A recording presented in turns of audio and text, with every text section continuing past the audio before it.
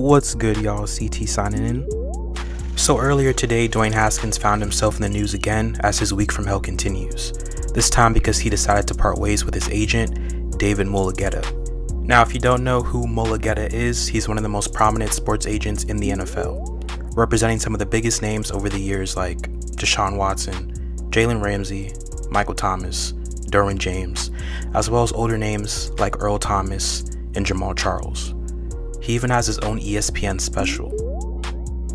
Mulugeta then released a statement after Dwayne ended their business relationship, essentially saying he wishes he could have kept representing Dwayne, but respects his decision and wishes him the best, which is the professional response you'd come to expect from someone in his position.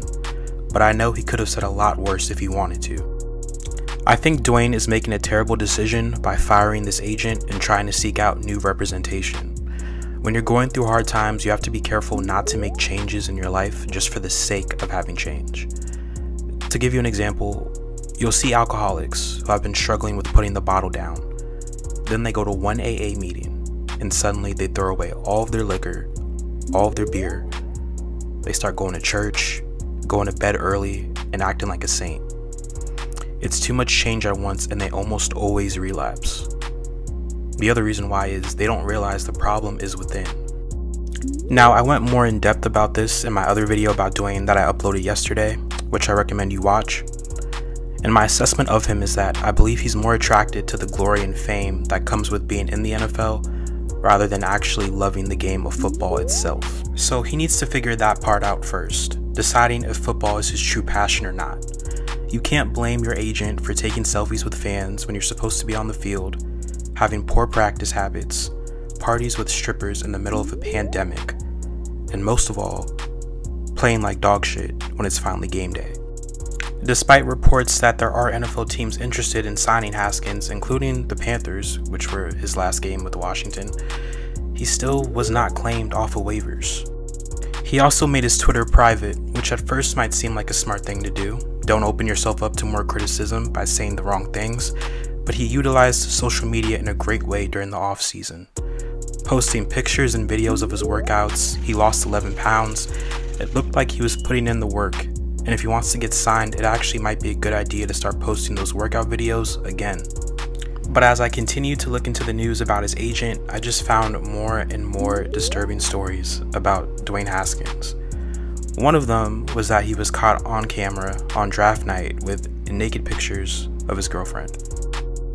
Now the images are blurred, so I am going to show them, but nobody does this. And if you want to say it's none of my business to be judging what another man has as his phone wallpaper, that's fine. But have the self-awareness to change it while you're on TV, or at the very least, shield your phone screen from the camera. And that was actually a complaint from an unnamed source close to Haskins, that he has very poor self-awareness. You can read the rest of this in the Washington Post. The article also mentions his father promising that Haskins would win Super Bowls, as well as a marketing business they launched together that has already seemed to fail, as the website domain is no longer in service. The whole thing sounds very reminiscent of another controversial sports father. I'm not naming any names. You think he can be as good as Steph Curry in the NBA? Heck no! He's going to be better than Steph Curry in the NBA.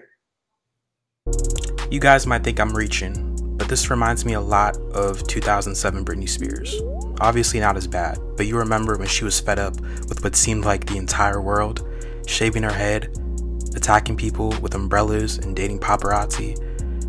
Then when it came time for her to perform, she was a hot mess who could barely even stand up straight. The same way Haskins stays being messy and getting into trouble, and can't even back it up on game day.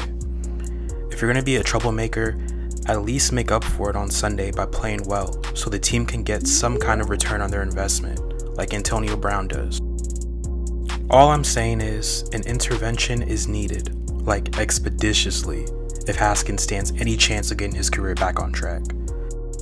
The good news is, there have been rumblings of Urban Meyer possibly making the switch to coaching in the NFL. The familiarity is certainly there, and we know how highly Urban thinks of Dwayne. At this point, Haskins probably feels like he has very few allies. Reuniting with the last person he had success with may be his only shot at redemption. This is CT, and I'm signing out.